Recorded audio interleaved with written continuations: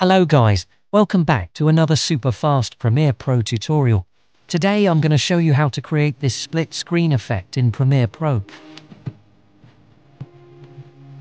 To begin, I've already added 3 clips to my timeline that I've stacked on top of each other like this.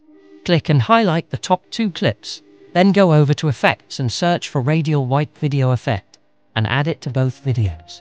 Then with the top clip selected, go over to Effect Controls and change Transition Completion and Start Angle to 50. Then click Motion and move the clip up a bit.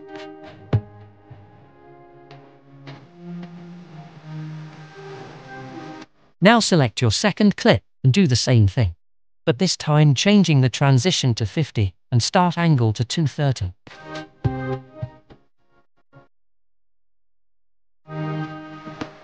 To create a separation line between the 2 videos, select your pen tool and draw a line between the 2 clips like this. After that, go over to Essential Graphics Check Stroke and adjust values as you wish.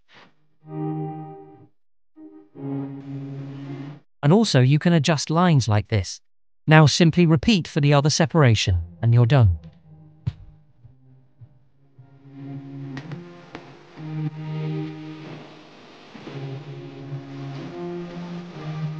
If you have any questions, comment below. I will reply to you as soon as possible. Thank you for watching, and don't forget to subscribe to my channel. Let's meet again in the next video.